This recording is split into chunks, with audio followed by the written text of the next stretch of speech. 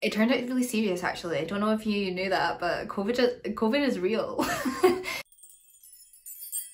Hi there, my name is Catherine. I hope you're doing well. Today I'm going to be doing the time and place tag. Bob Can Read very kindly tagged me to do this video and his video is amazing. I'll link him below. And I think it was Carl from Please Read Your Book who sort of started this tag, so I'll put him below as well in the description. Check them out. I'm very excited to do this tag. So the first book is a book that reminds you of your past, and so for this book I have chosen Anna and the French Kiss by Stephanie Perkins. Anna and the French Kiss is a young adult romance. I think it came out in 2010 and it follows a girl called Anna who is sent off to boarding school in Paris. She's American and she's not happy about this. She feels like she's being torn away from her life with her best friend, the guy she fancies at her workplace, her little brother, and the book is about her finding new friends in her boarding school as well as a developing relationship with a boy called Etienne Sinclair who is from England. The book follows her just developing new friendships while struggling to keep her friendships in America alive, whilst also struggling with feelings for a guy who is her friend who also has a girlfriend. I chose this book for a few reasons, most prominently being this book just reminds me of my past in terms of this is probably the book that I reread most out of any books whilst I was in high school. I was obsessed with this book. I still think about it so often. This was kind of like my gateway drug into the romance genre, I think. So it means a lot to me personally. But on a deeper level, I think this book really connected with me in terms of the main character has to move countries and start a new life when she kind of doesn't want to. And I never moved countries when I was younger, but I did move schools and I moved across the country in Scotland and I had to kind of make new friends and everything. And it's a really hard thing to do. And it's something that everyone has to deal with, whether or not you do it when you're younger, when you're still a child, when you're a teenager, or when you're an adult. Change is inevitable at any point in your life. I think this book is really good at highlighting how hard it can be for a teenager, especially who is going through one of the most difficult stages in life because they are changing every single day, mentally, physically, to have to uproot their life and destabilize this kind of normal that they are clinging on to. It can be really quite difficult. This book really highlights all the emotions that you feel when you have to do that, as well as all the kind of joy that comes with change as well though, and how even if it is difficult at first, if you push through, more often than not there is light at the end of the tunnel and things will get better, and they will probably be better than they were before a lot of the time. I think, looking back on it now from my perspective as a 26-year-old, the friendships in this book kind of remind me of my friendships. Like, I had a really close group of friends in high school and you grow apart, drama happens, arguments happens, fallout happens, and they feel so world-ending at the time. But again, it's something that everyone has to go through. It's really important that you experience these friendships, the good and the bad sides of them all, because they really make you into who you are today. I think this book in particular was really important at showing that friendships are just as important as other relationships in your life, in the sense that they deserve to be nurtured, and when you fall out with someone it deserves to be worked through. And that doesn't mean that it's always going to end with you making up with the person, but at least, like, if you talk through something with someone, at least you've had that conversation and you've worked through something and there's a bit of closure there. This book not only gives me nostalgia for being a teenager in the sense that I read it a lot, but also that it just captures all the trials and tribulations of being a teenager. No matter how small and insignificant they might seem looking back on them now, they were massive at the time and they really form you into the person that you are as an adult. The next prompt is a book that is set in a place that you want to visit but have never visited, and for this book I've chosen to go with Anne of Green Gables by L.M. Montgomery, which is set in Canada, or more specifically Prince Edward Island. This book follows Anne, who is an orphan mistakenly taken in by two middle-aged siblings, Matthew and Marilla, and it follows her as she navigates girlhood and coming of age in a new place. Anne is a very optimistic dreamer. She has such a massive imagination, is constantly making things up in her head, and has a penchant for the dramatics. And it follows her as she just charms everyone around her and builds a life for herself with Matthew and Marilla and friends she makes at school. And it is one of the most charming books ever. I've chosen this book for this prompt because I have wanted to visit Canada for so long. I think Canada looks so beautiful. It kind of reminds me of Scotland a bit, but like on a way bigger, way more dramatic scale. But I would specifically want to visit the Canada that is depicted in Anne of Green Gables because it just seems like a cottagecore dream, just surrounded by countryside and beautiful scenery and animals and lovely old houses. Canada just looks beautiful and the people seem really lovely. Ariel Bissett lives there, you know, it just seems like a warm place.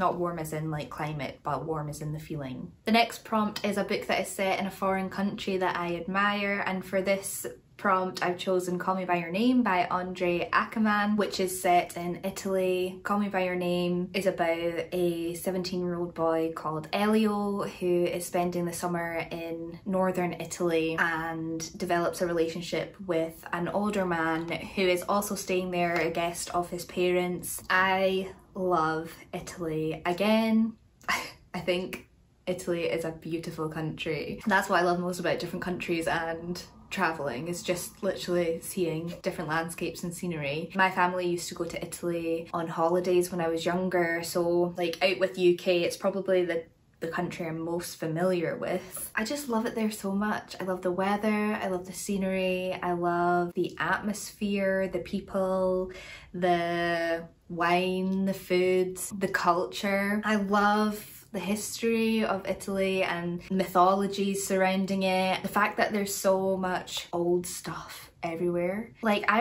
what did I read? There are more UNESCO heritage sites in Italy than in any other country. They have so much history preserved there that you can go and look at and learn about. And I just find that all so interesting. Me and Alex actually had a holiday to Italy booked a year into our relationship and we were so excited for, but we had timed it so wrong because it was booked for March 2020. And we all know what happened in March 2020. We were all there and we couldn't go. And it's a good job we didn't go because like there was a part of us that COVID hadn't kind of hit us yet as a kind of reality.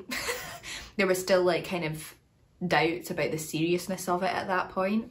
But of course, Italy was like a hot spot for it.